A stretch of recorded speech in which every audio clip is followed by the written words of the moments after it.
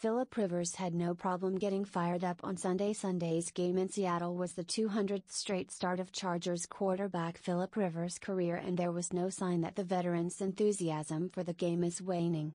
Wide receiver Keenan Allen said after the 25-17 win that Rivers is always hyped for games, but that he was real hyped for the matchup with the Seahawks.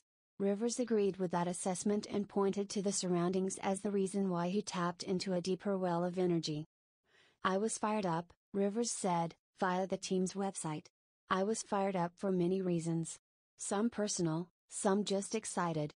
I love playing here, and this is probably my last shot playing here. It's exciting when you play in this kind of atmosphere and this environment. I think it was exciting to come out and see how many Charger fans were here. I was fired up.